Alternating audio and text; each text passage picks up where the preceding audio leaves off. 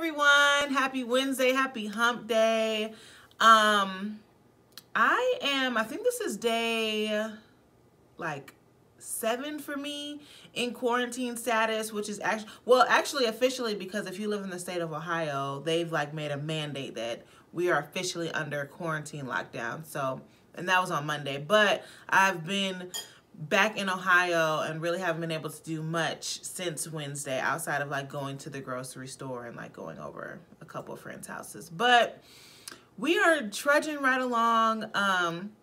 Honestly, I hope everyone during this quarantine time has really allowed themselves to focus in, organize their lives, put their lives in a good structure, make sure that they're focused on certain things, especially on your purpose. Remember, we can't really fall too far from that, but focus on your purpose and focus on what God is trying to tell us, because we are quarantined. God has isolated all of us for a reason, and if you miss it, then you're gonna feel sorry after this quarantine time. I guarantee, like I just feel it in my gut that if you miss this time of isolation and you're really not seeking exactly what God is trying to tell you, and you miss it after quarantine time, things are gonna be passing you by and you're gonna be like, oh dang it, I should have taken the time while I had the time. So I don't want to go on a rant about the coronavirus though, because I feel like it's I look up and I see the coronavirus. Like I wake up and I get news about the coronavirus. So I don't want to make this whole video project about that. But let's get right into today's video. As always, God is blessing us. He's always going to be blessing us. We are on day 2 of our focus on physical health. This week actually is a little hard for me to talk about. And it's weird because this is the easiest subject of health, I feel like, because it's the most focused on, like, whenever someone is talking about your health, 9 times out of 10, they're talking about your physical health. So like your external body, your internal body.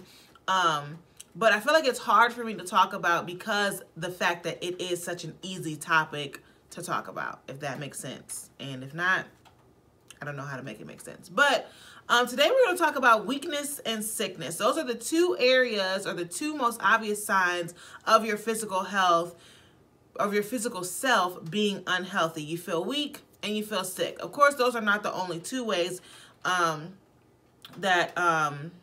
those are not the only 2 symptoms, or those are not the only 2 signs of an unhealthy physical being. But those are the 2 main ones: is you feel weak, you feel tired, you feel you have a lack of energy, or you physically feel sick. So you're coughing, your nose is running, your head is hurting, all of that stuff like that. So today, honestly, I don't want to talk about signs and symptoms because I could go on a rant about signs and symptoms of different sicknesses, but I want to make sure that we are paying attention to our body giving us those signs and symptoms, even if they are little. Like, you know when your body is trying to tell you something, and our reaction to that is going to determine how important our physical health is to us. For example, New Year's, if you know me, or if you've had a conversation with me, you know that New Year's, I had to get together at my house, and I do not know what happened that night, but I woke up the next morning and my knee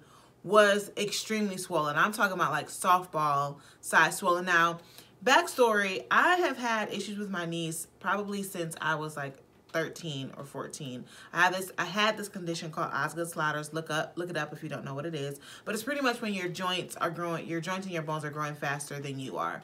So ever since then, like, I've had issues with my knees. It was recommended that I get surgery way back when. I didn't get it, and now looking on it, probably in the future, I'm praying that I don't have to get like knee replacement surgery, because that's how intense it is. But I have had this issue with my knee. So New Year's, whatever I did that night, clearly I did too much, and my knee was swollen literally for like 3 weeks. It was completely swollen. I had to sleep on my couch because going up and down the steps was just too hard for me. I had to pretty much alter my entire lifestyle because I was just doing too much.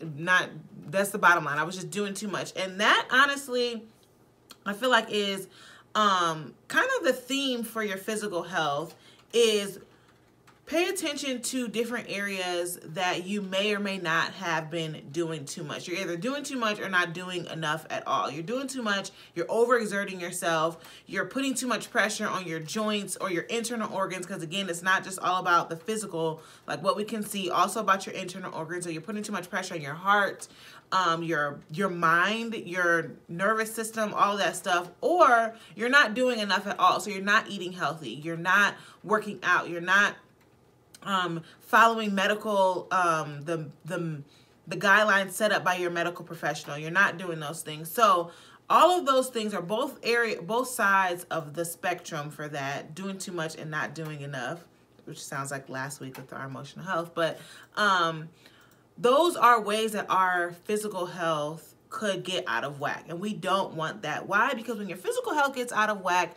you are not able to give 100% to whatever you're doing, okay?